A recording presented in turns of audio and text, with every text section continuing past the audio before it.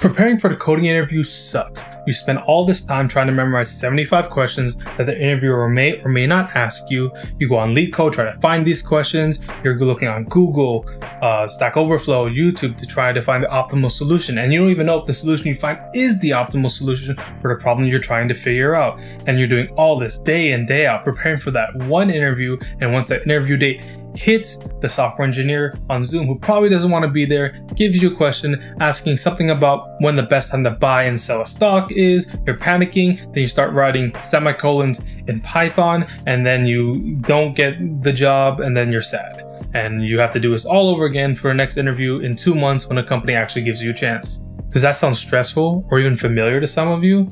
Well, I believe I found the resource for you that you need to prepare for these coding interviews in a much more effective way. And best of all, it's free. Good morning, good afternoon, and good evening, ladies and gentlemen. This is Joven of The Goloco Show. So, coding interviews. If you don't know what the coding interview is, basically when you apply for a job, at some point you're going to have to do a coding interview in which you go in front of one or many other software engineers. They ask you a question and you're asked to code up the optimal solution using your knowledge of data structures and algorithms and all that such. And people study for this interview for days, weeks, months leading up to it because they don't know when the next time they might get an interview is. Doesn't matter if you're a new college grad, if you just finished your bootcamp course, or if you're an experienced software engineer with tons of experience with lots of projects. If you're looking for a new job, then at some point you're probably going to have to do the coding interview. And preparing for the coding interview is basically a skill unto itself. It doesn't matter how many projects you do, it doesn't matter how much you know theoretically. If you can't apply it during the coding interview and answer a question that you'll never have to figure out the answer to when you're actually on the job, then chances are you're probably not going to go move on to the next round or get a job offer. And this is controversial for a lot of people because I just stated a lot of these questions are not even related to the actual job description or job role that you're going to be doing. Most companies adopted the modern coding interview process from FANG or MAMA companies now, Facebook, Google, Amazon, Netflix, Microsoft. These companies made this process to filter out the best candidates in their opinion for what they needed. Basically, how the coding interview works is that you sit down with a software engineer either in person or nowadays mostly virtual, and then you're asked a question or a series of questions and you are supposed to find the most optimal solution for that problem. And depending on the criteria for the company, you also might have to discuss your solution in detail so that the company knows if you can communicate your solution and if you actually know what you're doing. In my opinion, I believe that the modern coding interview process does have its flaws. Now, do I have a better system in how companies can learn how to hire candidates? No, I'm not that smart. So I acknowledge at this time that it is a skill to actually prepare and actually do well in coding interviews. Nowadays, most people go try to grind the blind 75 LeetCode questions that they believe a lot of companies ask during these interviews. And a lot of companies, I believe, do ask a lot of these questions. They try to memorize all the optimal solutions for all 75 questions without trying to figure out how they work. And once they get to the interview, and if the interview has a slight variation of that problem or only takes an aspect of one of those 75 questions, a lot of people get stumped at this part and can't move on. Many companies also value if candidates can explain their solution regardless of its optimal or brute force. And if you don't know how to explain it because you just memorize the answer, then that's a big red flag for a lot of companies and you might not get hired. This is why preparing for the coding interview is difficult, because a lot of people, I believe, go about the wrong way or at least not the most optimal way. Luckily, that's where neetcode.io comes in. If you're liking the videos so far, make sure to boop that like button right now. NeetCode is a YouTuber who offers solutions on his channel to LeetCode problems. At this point, he solved hundreds of LeetCode questions and provided his solutions and how to figure out the solution on his YouTube channel. Earlier this year, NeetCode launched his website, neetcode.io, in which he provided not only the blind 75 questions and solutions, he also added 75 other questions known as the NeetCode 150. And I'm about to show you why it is the easiest and most optimal way to prepare for the coding interview. So let's go over to neetcode.io. And here we are at neetcode.io. So as you can see, we both have the NeetCode 150 as well as the original blind 75. So if we were to go to list view, we can see all these problems, and we could technically go in order from top to bottom and just solve each and every one of these problems. However, the way that this website was intended was to be seen in this more organized categorical view. Basically, all of these categories are patterns that NeetCode has put all the 150 questions into. So for example, these problems right here represent arrays and hashing problems.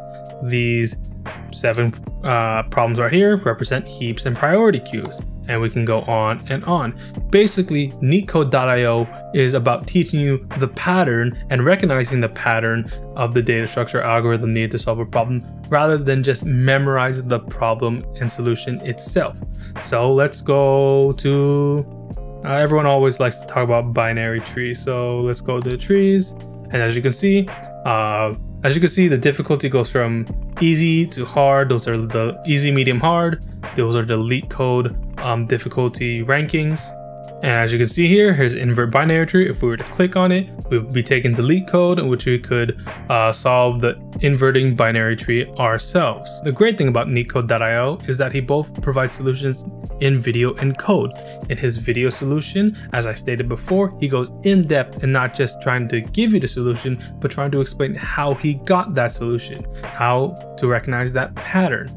And that's the most important thing, memorizing the pattern, not the question, because just because you memorize all 150 answers does not mean that the interview that you go to is actually going to ask you any of those 150 questions. He might ask you something completely different about trees that you can only know if you memorize how to answer tree problems, rather than trying to figure out the solution to a specific group of tree problems. Typically, his video solutions are in Python, but he has also provided the code solutions in various other languages.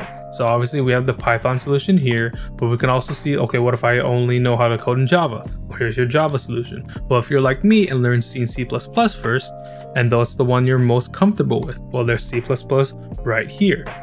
If you want to do JavaScript, JavaScript's right here. And for the most part, each one of the problems is going to have a Python solution, and most of them at this point have Java, C++, and JavaScript, and NeetCode has promised to give the solution codes for all of them at some point, and possibly even more programming languages. So how do I recommend you use NeetCode.io? First, I believe you should watch the video. Watch the video. If you want to take notes, but basically keep note on how he's explaining how to do the problem, not just skipping to the end to write down the solution, copy the solution, and then just read that over and over again until you memorize the lines of code rather than actually understanding the problem and the solution. Once you get that general concept, I believe next you should go to your code of choice, look over that code, read over it again, try to figure out based on what you watched. Then you try to figure out how that code worked. Then I suggest you go into LeetCode and you actually try to solve the problem while you're allowed to watch the video and look at the code. Once you're able to do that, then try to code up the solution while not looking at the video, but only the code, or only looking at the code or not the video for reference. And eventually, when you believe you're ready, close the video, don't look at the code, and just try to code the solution on your own. And one thing I recommend when you get to this part is to record yourself, because a lot of companies are going to want you to explain as you code. If you record yourself and when you watch back, you can't understand what you're saying and how it relates to your code, then you're going to have to keep practicing, because if you can't understand what you're doing, how can a software engineer who's interviewing you over Zoom with potential lag understand what you're doing? And once you finish that problem and you're able to explain on video what you did without using any other resources except for what's in your mind, then I suggest you check that problem and go on to the next problem, either within the same category, or you can skip around to a different category that you want to work on. Now, what if you want to work on it outside of this current device? Well, I have the solution for that too.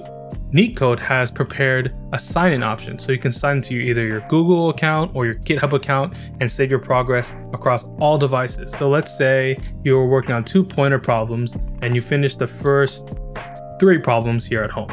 But then you're going to go to work, and then on your lunch at work, you want to see if you could complete the next 2.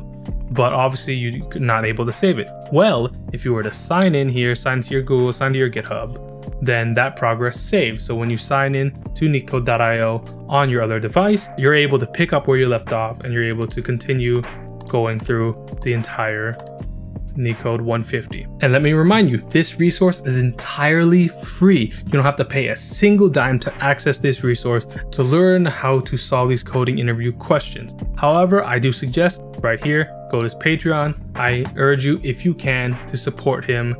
He has a few tiers. He's a great YouTuber. He's provided a great resource, and you should definitely support him. And if you haven't already, go to his YouTube, subscribe, hit that notification bell for him, as I already have. He is one of the best YouTubers, especially for aspiring software engineers or even experienced engineers who are just trying to find a new job.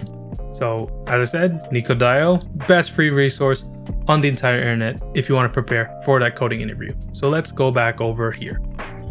As you can see, NeetCode.io is an amazing free resource for anyone who wants to get ready for that coding interview. Whether you're a new grad, whether you're just finished your bootcamp, or whether you're a software engineer looking to find a new job, NeetCode.io is the best resource, in my opinion, in learning how to prepare for the coding interview.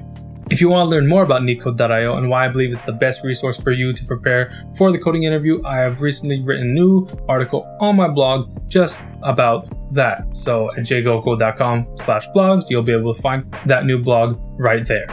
If you made it this far, I appreciate you. You're an amazing person, and I'm happy that you enjoyed my content today. If you want to see more content like this and you want to support me, you can buy me a boba down in the description down below. Either way, thank you all for watching The Goloko Show today. Wherever and whenever you are, have an amazing day. Peace out. Signing out.